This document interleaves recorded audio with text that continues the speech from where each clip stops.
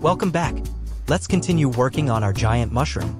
The first thing I'm going to do is apply a base coat of white paint.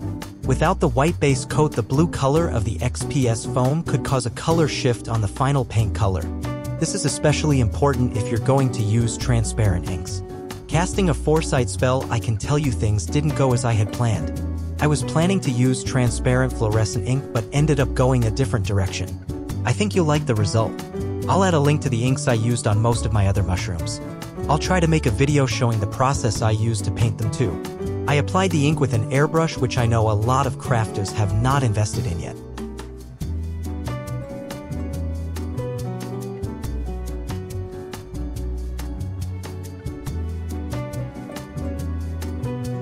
These are small foam beads that I bought at the Dollar Tree. I keep them in an old peanut butter jar to make them easier to handle. Well, that was easier. Not so much. While I collect them all back together, I'll tell you what we are going to do. I'm going to cut them all in half with a sharp X-Acto knife. These are going to be the small white bumps on the mushroom caps. This batch of mushrooms are going to be modeled after the Amanita, which is a genus of fungi that includes about 600 species of agarics. Some of these mushrooms are toxic, while others are edible.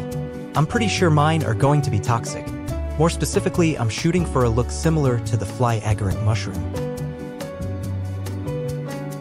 I won't bore you with the tedious process of cutting them all in half, but let's just say they are very lightweight. Your breath is enough to blow them around on the table, so take shallow breaths while doing this step and try not to pass out. Whatever you do, don't sneeze.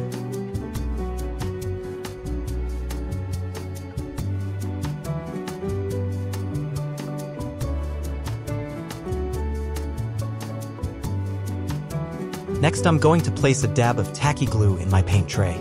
Did you see the dots blowing around with my breath? I wasn't kidding.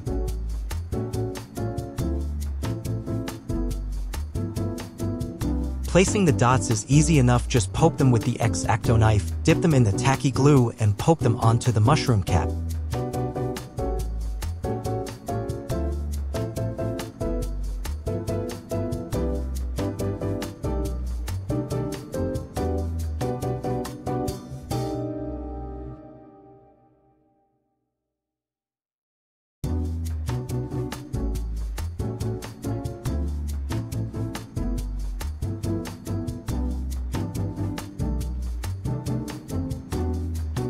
As I got more and more dots applied, I noticed it was getting harder to hold the cap without bumping dots near the edges.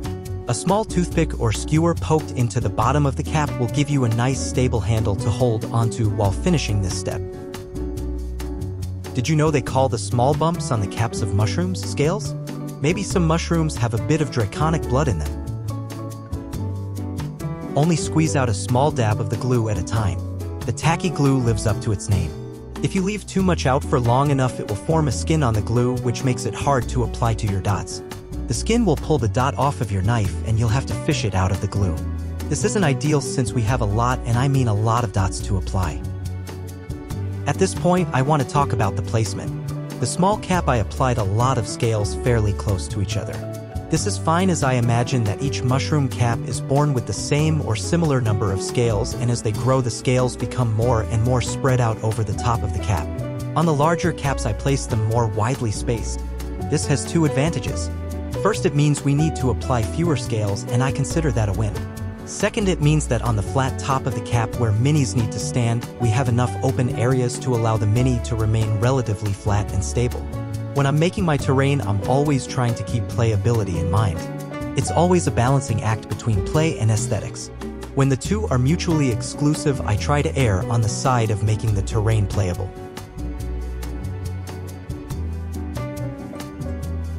Now it's time to attach the caps to the stipes or stems if you prefer. There are a lot of ways you can create the hole in the cap for the stipe to insert into.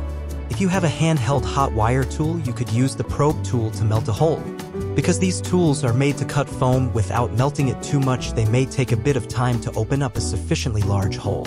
You could just use an X-Acto knife and carve out the hole that way. It would be a perfectly reasonable way to achieve this, but it's kind of messy, and again, it will take some time. Since I have a soldering iron, I'm going to use it. This is an old iron I don't use for electronics, so I don't care if it gets messy. If you look carefully, you can see the nib isn't even original, but looks like it's been replaced with a screw. Nothing but the finest tools here in Rundar's room. Since I don't want to accidentally open up a hole that is too large, I hold the end of the stipe up to the cap and make a mental note of how big I need to make the hole. If you want to be more precise, you could use a marker or pencil to trace the end of the stipe onto the cap.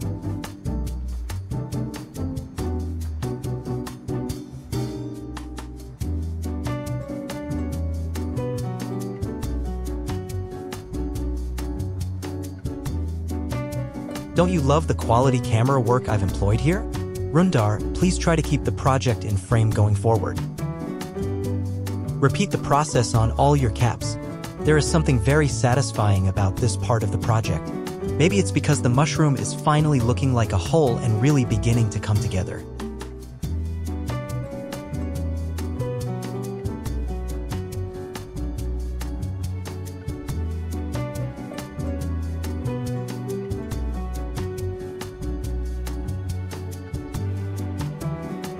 What did I say about keeping it in frame? Note to self, hire an apprentice camera operator.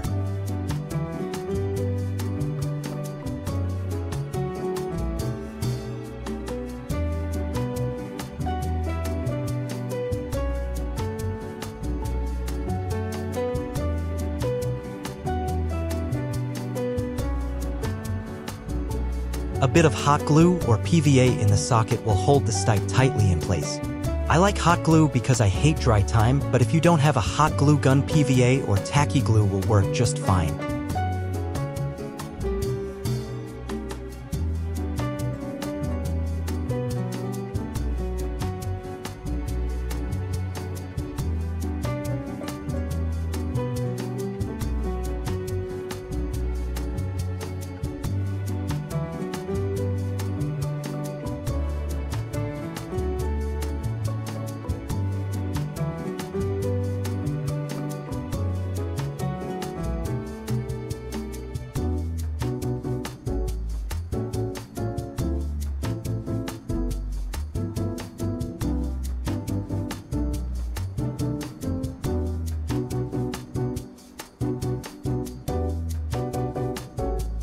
A little of video editing license here. When I was making the stems, I took a minute to cut out a base from Graphics medium weight chipboard. I know there are a lot of options for making bases for scattered terrain, but for me this cardboard represents a nice compromise between cost, ease of use, and durability. I also like that it has a good bit of weight that helps lightweight foam builds stay put on the table.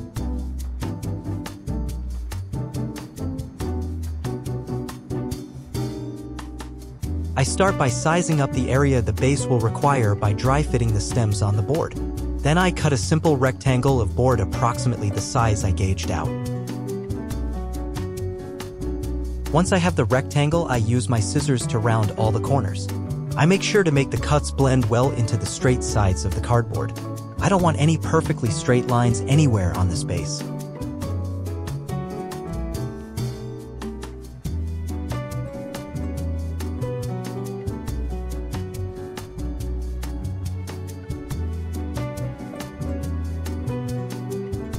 Another quick dry fit of the stems, and I'm pretty happy with the size and shape of my base.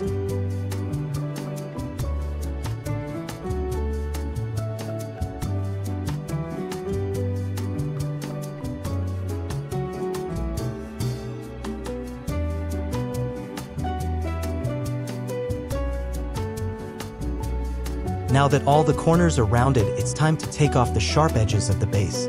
This step is optional, but it does help the base blend as there will be no hard edges to catch the light and draw attention to it. If you wanted to go a step further, you could break out a heavier grit of sandpaper and really bevel the edges. I'm kind of a lazy crafter, and a quick brushing with a nail file is good enough for me.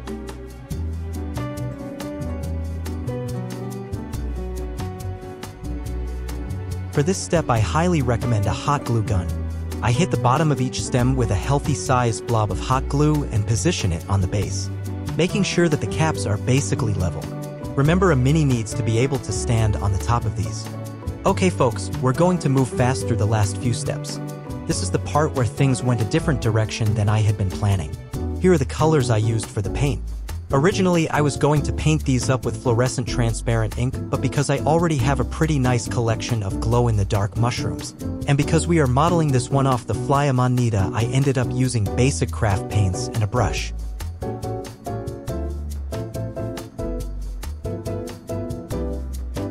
You can see I painted the caps red with a fire red. Then I painted all the scales with a light ivory. The stem and the gills of the cap were painted with a camel brown. The annulus was painted with bittersweet chocolate brown. Don't worry if it looks too dark, we will dial that down with the dry brush. The gills were left all camel brown while I dry brushed the stem and the annulus with the light ivory. A bit of flocking on the base will blend the stems into the ground and make them look like they are actually growing out of the base. I spread a bit of Elmer's school glue around on the base and smooth it out with an old paint brush. A liberal dusting of my homemade flock is applied to the base over a cake tin cover to catch the excess flocking. This flocking is made by using my coffee grinder to pulverize some dry leaves I've collected around the neighborhood. I then add about the same amount of glue on the bottom of the base. This is an old trick to counter the tendency of cardboard to warp if glue is applied to only one side. This is spread out evenly and both sides are allowed to dry. Like magic, the base will remain absolutely flat. Now we need to seal the flock. With just the glue on the base, it's not going to stick very well. It will flake off and be a mess. Let's mix up some homemade scenic glue. Just mix a 50-50 Elmer's glue and water, stir well. Quite the secret recipe, but we in the hobby have a way of overcomplicating things. Keep it simple.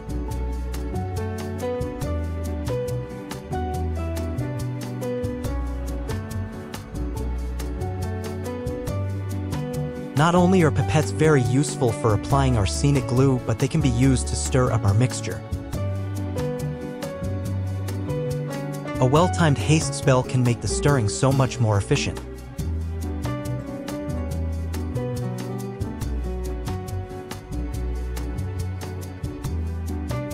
This is a cheap spray bottle filled with IPA, also known as rubbing alcohol.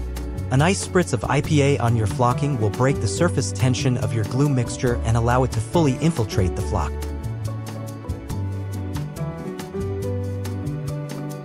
With a pipette, I apply small drops of the watered down glue.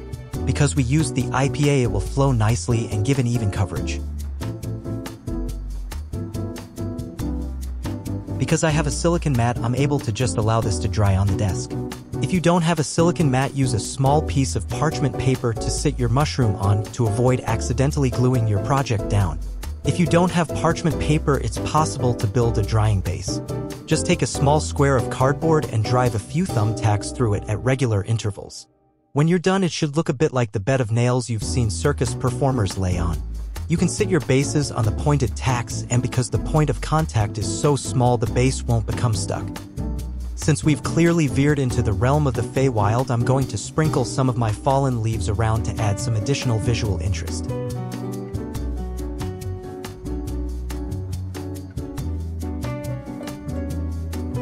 I always find this part of a project the most fun. I feel like it's these little details that can take a project to a new level. I know I promised you Underdark mushrooms, but sometimes the crafting gods have their own plans. While my mushrooms ended up belonging to the Fey, yours don't have to. It's all down to the painting, really.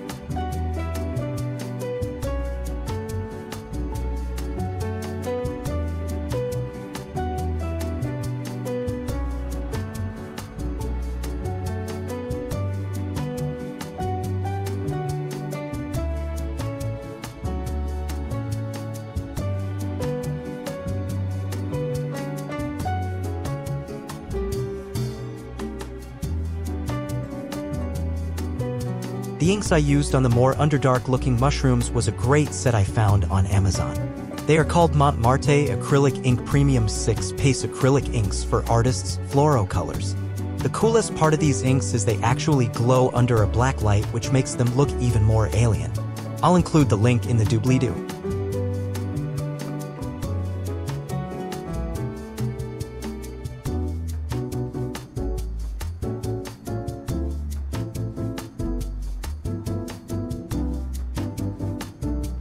I can't wait to see what strange and exciting adventures my party finds deep in the Underdark.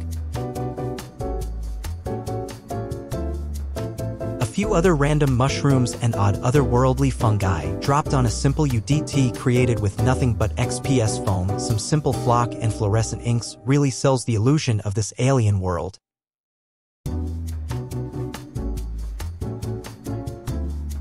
These giant Fly-Amanita mushrooms really look the part in a Feywild layout.